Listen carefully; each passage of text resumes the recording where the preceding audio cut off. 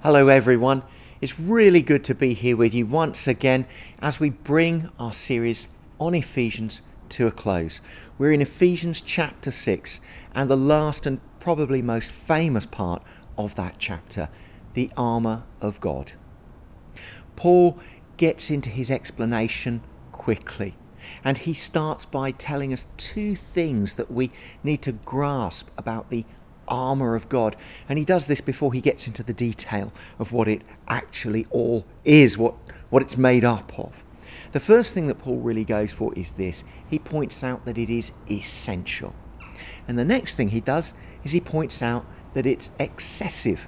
We're going to examine both of those just briefly before we look at the different bits of the armour. So first of all, I want to say this: the armour is essential.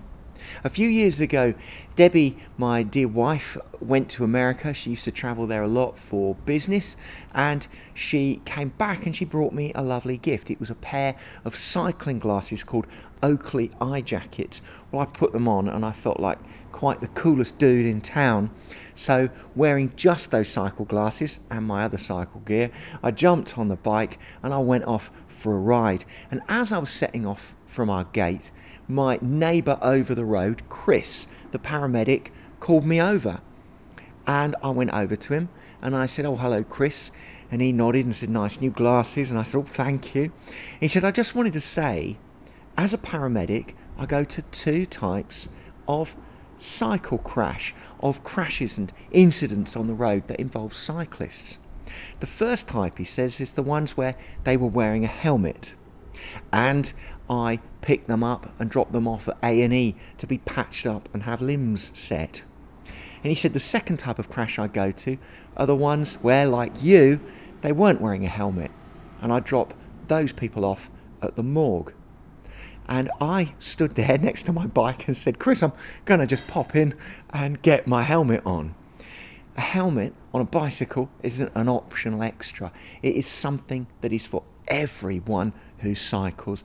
And Paul, when he says these words, is emphasizing that the armour of God is for each and every Christian, not just some elite. This is what Paul says.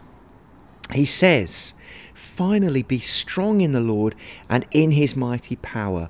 Put on," he commands us, "the full armour of God, so that you can take your stand against the devil's schemes." It's for everyone, and it's the full armour.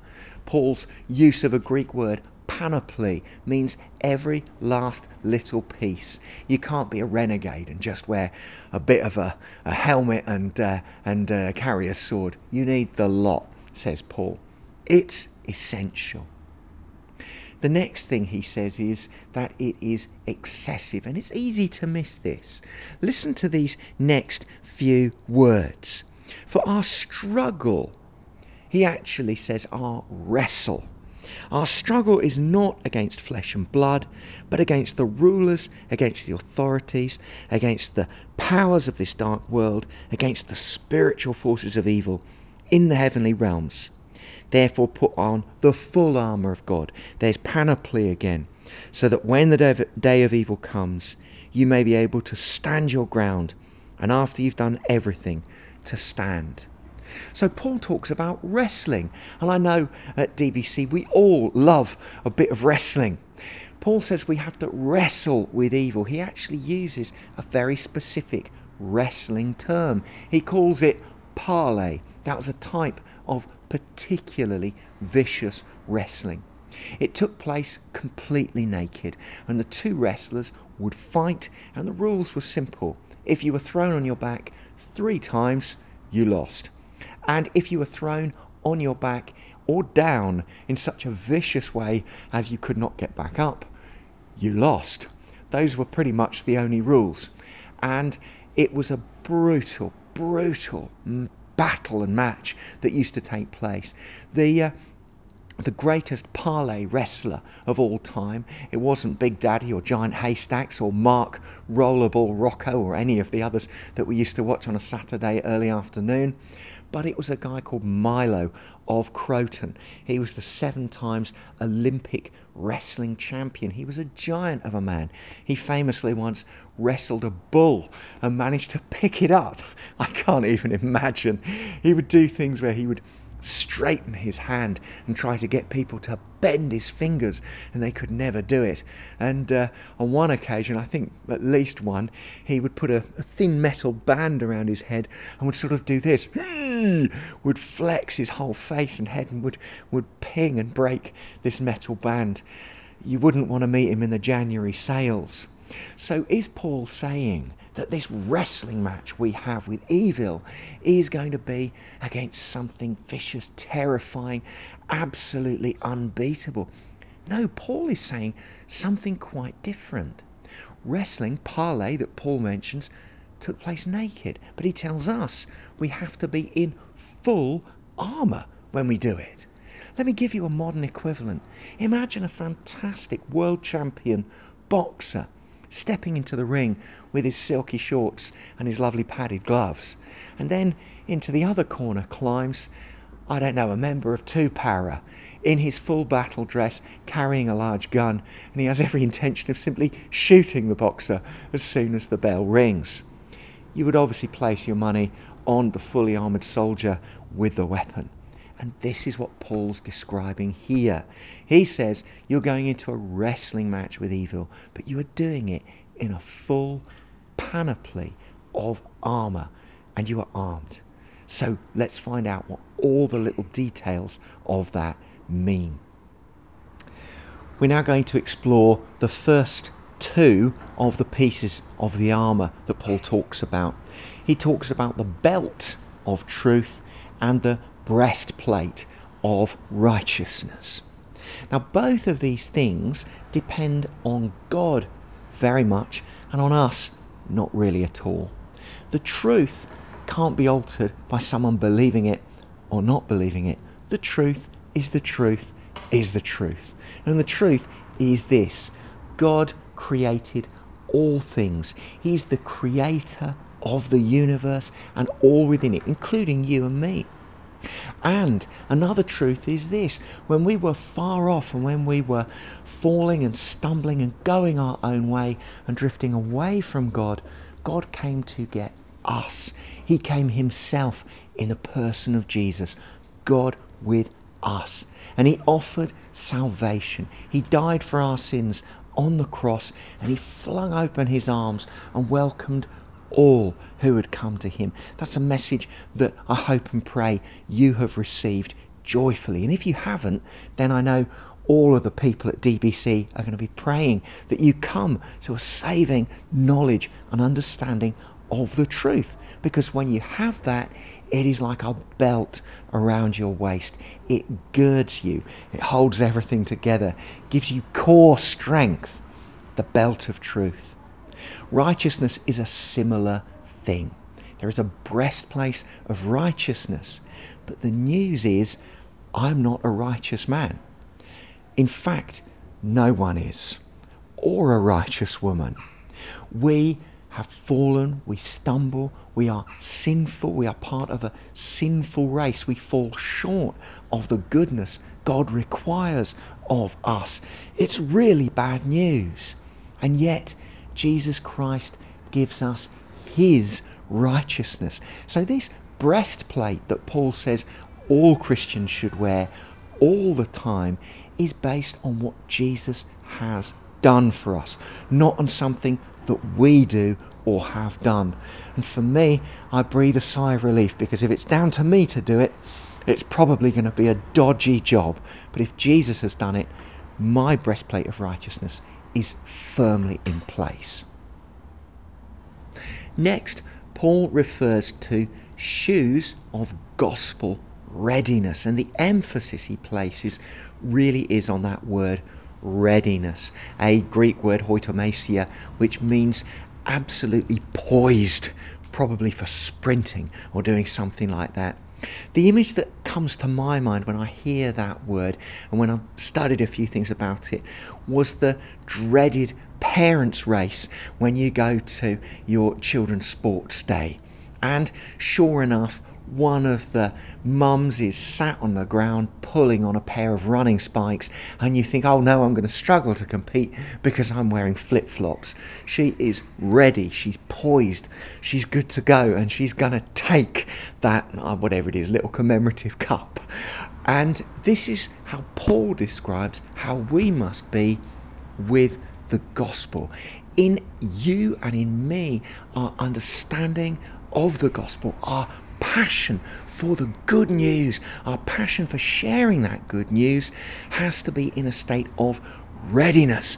You can't miss an opportunity, or at least you should try not to share that good news. And this is what Paul, I think, is putting across so strongly here. We need to be understanding of what the Lord has done for us, clear about it, and know that we are ready to share it at the drop of a hat. Shoes of gospel readiness. The shield of faith. Now, Paul lived in a time when there was an awfully large amount of war. People were always battling and doing all sorts of things on the battlefield. And as you can imagine, there grew to be an enormous number of different types of protection and weapon used for war, and they were all given different, very, very different, very descriptive names. So Paul makes reference here to a Tyrios shield.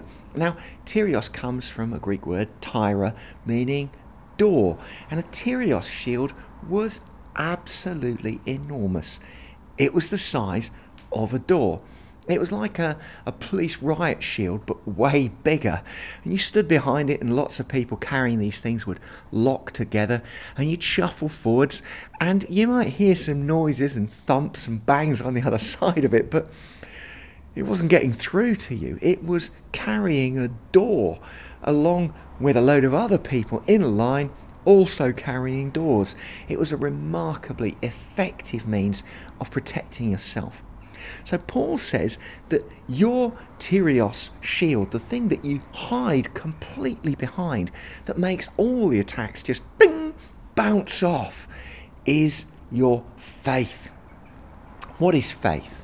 The writer to the Hebrews defined it like this. He said, faith is confidence in what we hope for and assurance about what we do not see. Let me read that again. It's confidence in what we hope for and assurance about what we do not see. Our precious Word of God is filled with beautiful promises, facts that are applied to our lives when we invite Jesus in as Lord and Saviour. And when we do that, we sometimes forget that we are living in a new paradigm, that we are living in a state with lots of new and fresh and beautiful truths applied to us by God. We carry on just like we did before.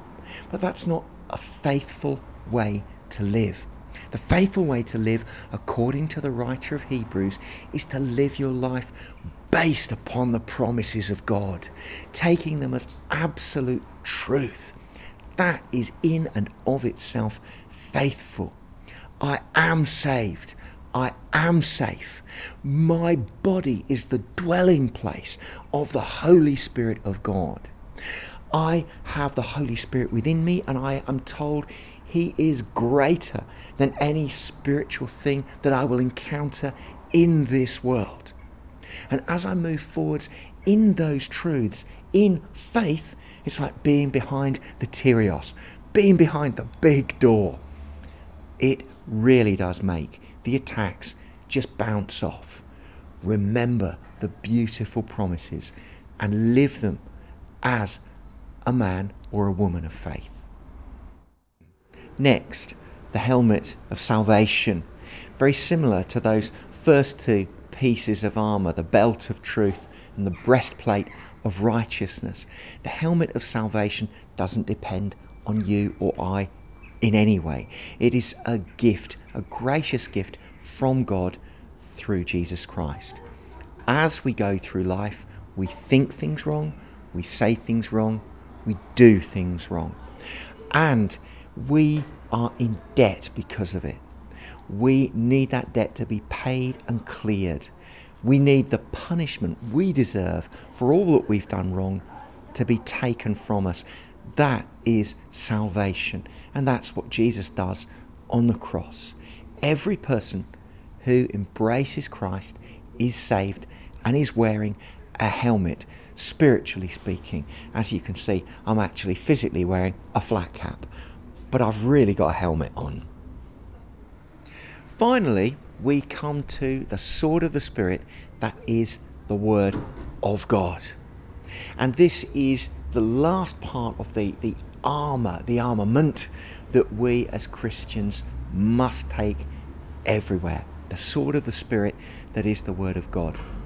We also come to the last Greek word that I'm going to mention in our little film, and that word is makaira. Makaira is the word Paul uses for sword, and it is a tiny little sword. It's a short sword favoured by the Romans, but it wasn't always favoured by the Romans. They had a very, very simple understanding to begin with of what a sword should be like, and their thinking was the bigger the better. A great big sword that weighs a fair bit, that you can really clout someone with, that's going to be the effective thing to do. But then a battle took place that I mentioned earlier in our series on Ephesians. Hannibal fought a battle against my all-time favourite Roman general, Scipio Africanus, and Hannibal won because Scipio's troops all had big swords, but Hannibal's were armed with the Machaira, these little swords. And very famously, after this defeat, Scipio called blacksmiths forward and had all of his men shorten their swords. And they retrained and they went back and they won. That was the Roman mentality and the mentality of my favourite general, Scipio. Why does Paul choose Machaira so specifically to talk about the sword of the Spirit that is the Word of God? Well, perhaps it is because the Word of God is a nimble, unexpectedly powerful thing. At the word of the Lord, the universe came into being. We reflected on that right at the beginning. But at the word of God, the word which the Lord sets in your heart, the word which the Lord can bring forth from your mouth, a person's life can be entirely changed. Evil can be defeated in a man or a woman's life when they hear the word of God. The kingdom comes in power and strength as people hear deeply, profoundly the word of God, as it goes into their ears but then sinks deeper into their heart. It is a weapon, as Paul describes it, and yet it's nothing that we would expect to be a weapon. Nonetheless, it is formidable, and what a joy that every single Christian is given the great blessing of being able to wield it. We have to prayerfully make sure that we are wielding the sword of the Spirit, that is the Word of God, in our day-to-day conversations, like having feet shod with readiness to spread the gospel of truth. We need to know that the power is there for us from God Himself. I hope these few reflections on the armour of God have been helpful to you and a blessing. I personally find it to be a very important thing to regularly look at that passage and to pray and reflect on each of those pieces and really pray them into place on my body, reassure myself that they are all there as I am about the different things that God calls me to do. Maybe it would help you to do the same. And Paul emphasises the importance of prayer in the final few words of the passage. I'll leave them with you today. Paul says, pray in the Spirit on all occasions with all kinds of prayers and requests. With this in mind, be alert and always keep on praying for all the Lord's people. In Jesus' name, Amen.